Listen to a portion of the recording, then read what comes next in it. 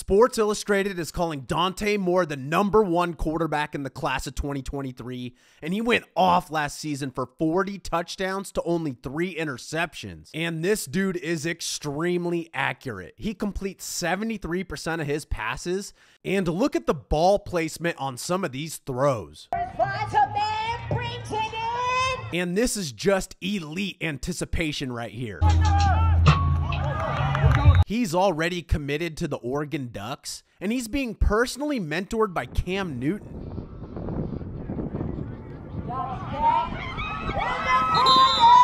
He has a $700,000 NIL valuation, and he led his team to a state championship last year. And I want to know in the comments, which quarterback do you think should be #1 in the nation? Like a scammer.